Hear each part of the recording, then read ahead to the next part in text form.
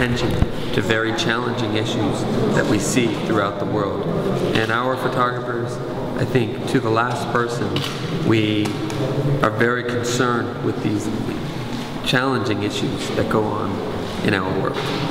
Yep. Sì, principalmente l'agenzia si occupa di portare alla luce delle situazioni, diciamo, nel mondo che sono particolarmente difficili e sono un po' la sfida del futuro, la sfida in termini ambientali, soprattutto per quanto riguarda appunto il preservare il pianeta fondamentalmente, quindi può essere in questo caso con il discorso del petrolio e delle risorse naturali, che sono un tema molto importante.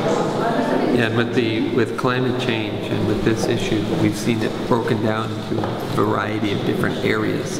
And so we're able to take those issues and break them down visually for people so they can understand what is happening to our world. Diciamo che il vantaggio magari appunto di avere più fotografi è che questi si sono dedicati a diverse aree del mondo per far vedere diversi problemi e che però comunque tutti si uniscono nel grosso issue appunto che è il cambiamento climatico. Are we going to a world that is darker year by year, unfortunately?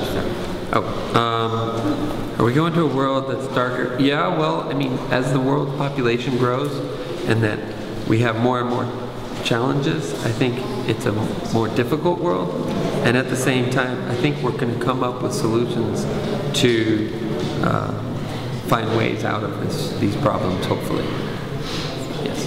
Sì, diciamo appunto, come dicevamo prima, che il lavoro di Noor è strutturato in due parti, una che si chiama consequences, che sono le conseguenze che appunto questi fatti hanno sulla Terra, e poi c'è anche un'altra parte che si chiama solutions, che vuole in qualche modo cercare di portare alla luce anche le possibili soluzioni per queste cose.